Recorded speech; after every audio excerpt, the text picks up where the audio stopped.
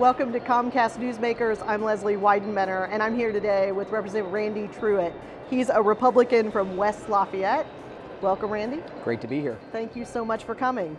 You serve on the Ways and Means Committee. I do. And which just put out a budget plan recently. Tell us about what you like about the budget plan. I think there's a variety of things about the budget that I think individuals should be proud of. I think it's, from a fiscal standpoint, it's structurally balanced.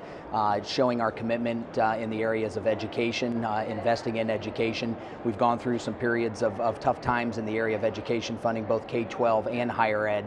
So I think we've focused on that, and I think we've continued to focus on the taxpayer, making sure the Hoosiers come first, and we have some stability type items inside the budget as well. But I think overall it was well crafted. I thought Chairman Brown did a great job on his first go around on Ways and Means, and I think it's a budget that people can be proud of. One of the things you did was allocate more money for roads. Yes. Why was that such a priority? Well, I think that's probably, being a local government individual myself before I was on the West Lafayette City Council, we always heard from our local municipalities, we need money for roads, we need money for roads, bridges and other infrastructure type items. So this was really the first time, because of, I think, good prudent planning in the past, that we had funds available to invest in certain targeted areas, and because of that, I think roads and infrastructure improvements was kind of a logical next step for us to do some investment. The House budget also spends more on education than Governor Mike Pence's budget did. Yes. Why did you all want to do a little more there? Well, I think that K through 12 and higher ed is so important. So if you talk about economic development, I've always said throughout my whole tenure that economic development means education.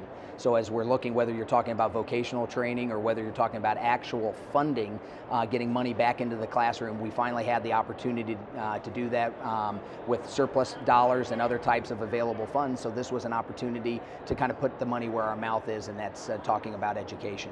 Governor Mike Pence has also proposed a 10% income tax cut. Yes. Do you think there will be room for that in the final budget? Well, I think that I think there is some room. I think there'll be some good discussions and dialogue, but I think the thing that was important that we talked about was we only could do so much. When you talk about everything else that we've done and all of the money being pulled away, whether it's the corporate income tax, whether it's speeding up the inheritance tax, whatever it happens to be, we only can do so much if we want to keep investing in the areas that we invested. So right now, it will be just a prioritization of these types of things. We can't do everything, just like we can't fund everything.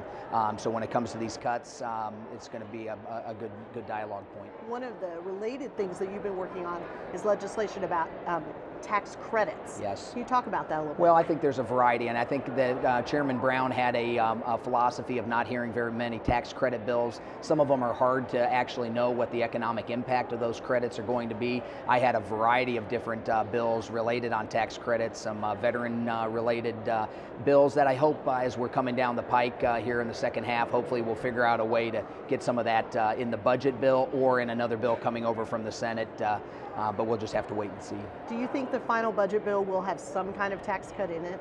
I think you'll see some sort of hybrid approach in it. Again, keeping in mind the priorities, and we only can do so much. So I think you'll see something in that area, but we'll just have to wait and see these next couple weeks. And do you have any final priorities in these last month or so? Well, I just think from a standpoint of continuing to work across the aisle, it's something that we've all stressed, something Speaker Bosma has stressed among us. So we're going to just continue to work to make Indiana the best place it can be. Thank you so much for joining us. My pleasure. Thanks for having me. I'm Leslie Weidenbender with the StateHouseFile.com and Comcast Newsmakers.